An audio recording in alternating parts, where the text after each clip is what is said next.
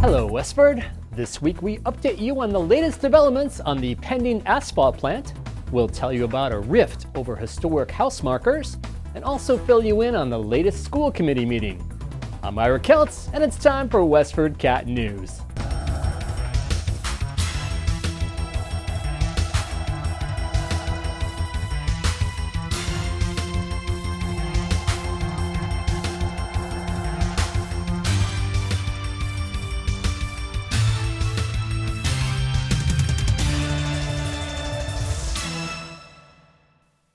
Town officials held a public forum Wednesday, October 12th, to discuss the settlement they reached with the owner of Newport Materials of Nashua over an asphalt plant. Newport owner Richard DeFelice wants to build a plant on about 3 acres of a 115-acre parcel on Groton Road. He settled a 6-year court battle on September 27th with members of the Planning Board and Board of Selectmen. Town officials announced the outcome on October 4th, sparking anger throughout the community. Citizens who are out there, who are members of this community, who want to be in here and who want to listen. What is going on? Why would you pick this room? It is too small.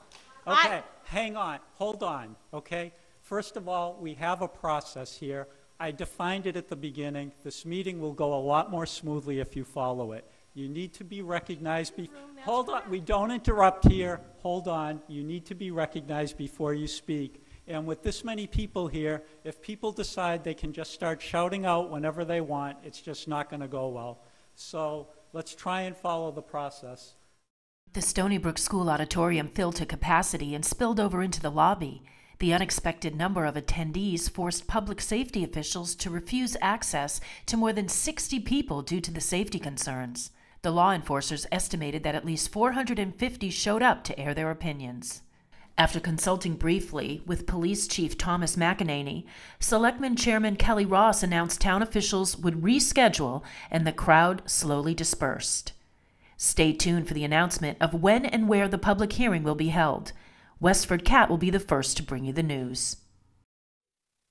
A quirky rivalry has 2 groups competing over which house marker to use for historical homes in town, prompting one selectman to ask for clarification.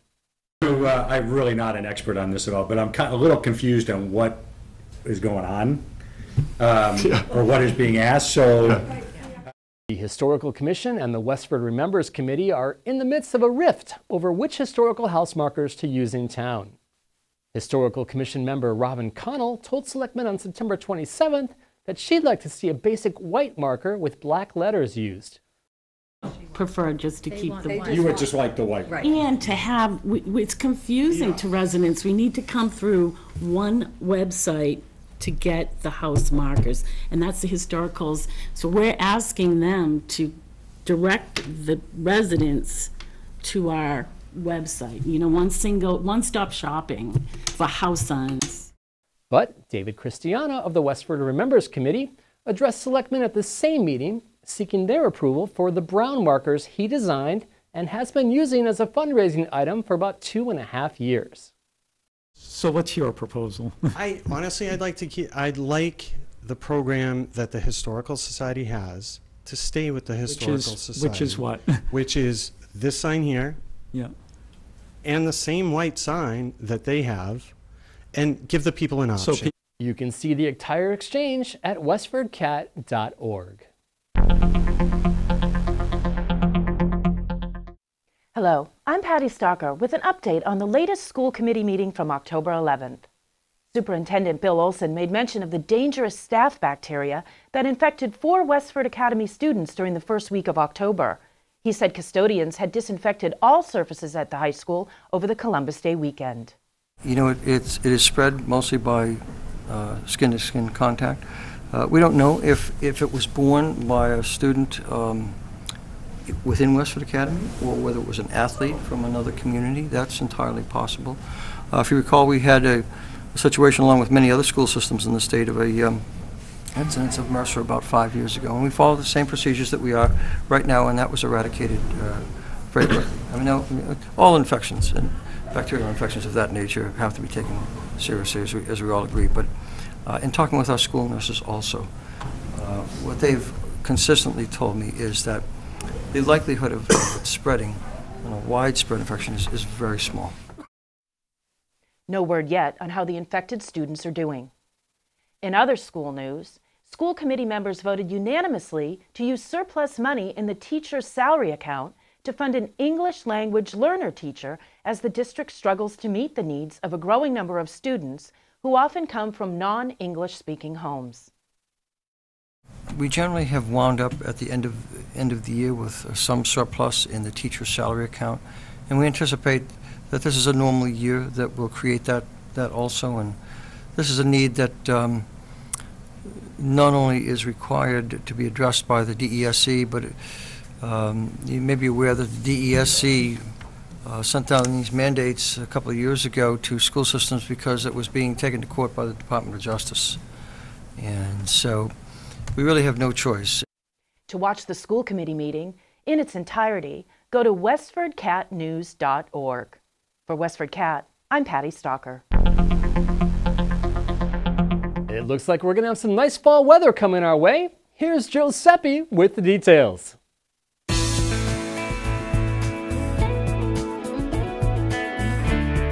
Hello, Westford. This is Joe Seppi with the weather forecast for this weekend, the week of October 15th. It looks like another beautiful fall week in New England. Here's what's coming up. On Saturday, it will be sunny with a high of 58 and low of 34. On Sunday, it will be mainly sunny and clear again.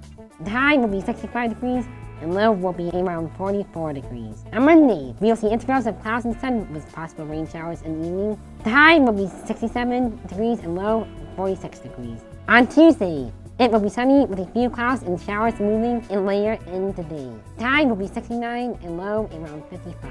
On Wednesday, there will be rain showers in the morning with clearing in the afternoon. The high will be 63 degrees and low will be 47 degrees. On Thursday, it will be mainly sunny and clear with a high of 60 and low of 43. On Friday, it will be another sunny day with just a few clouds. The high will be 61 degrees and low will be around 43 degrees. That is your Westford weather. Have a great week, everyone. Patty Stalker introduces us to Danny Zuko, an adorable 10-month-old black cat. Available now at the Lowell Humane Society. The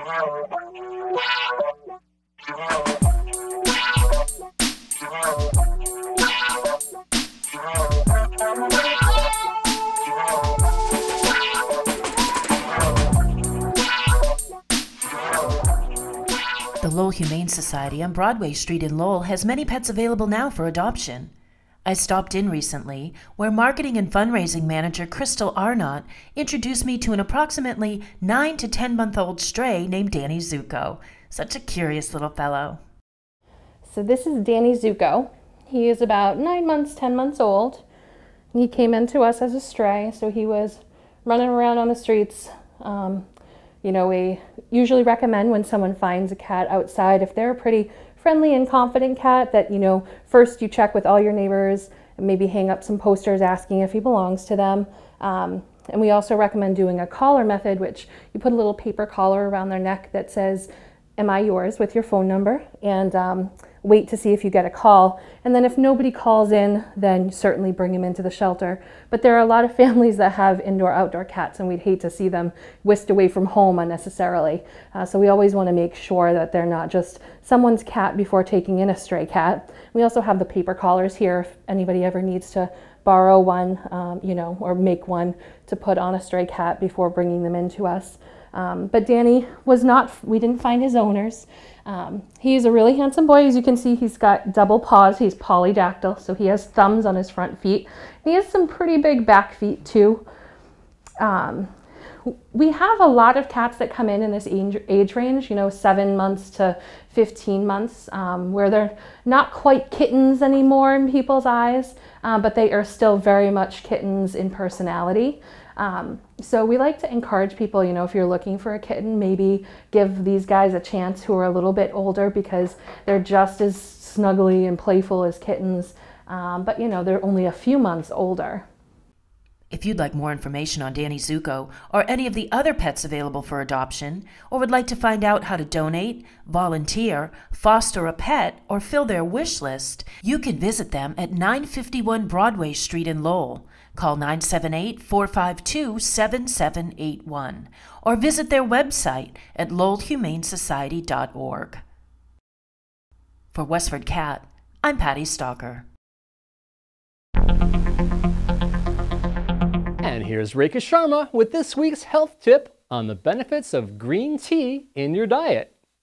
Hello everyone, I'm Rekha Sharma back with the new health tip for WestfordCAT News. Today I'm going to talk about green tea. Green tea is loaded with antioxidants, nutrients that have powerful effects on the body. This includes improved brain function, fat loss, and lower risk of cancer and many more benefits. Green tea has been shown to boost the metabolic rate and increase belly fat burning, and also reduces the blood sugar levels. Green tea helps to maintain healthy cholesterol and also helps to maintain oral and dental health. For stomach upset during weather change, prefer mint green tea. Add 1 to 2 cups of green tea in your diet to get the benefits. I'll be back with the new health tip. Bye for now. What's going on around town? Here's Sarah Fletcher with details. Hi, this is Sarah Fletcher, Marketing Outreach Manager at Westford Community Television, here with a few upcoming events. The Cameron Senior Center has 2 upcoming programs. One on Friday, October 21st from 9 a.m. to 12 p.m. The Westford Health Department is sponsoring an emergency preparedness fair for seniors. The event will cover fire extinguishers and generator use, as well as other safety tips. A number of vendors will also be on hand.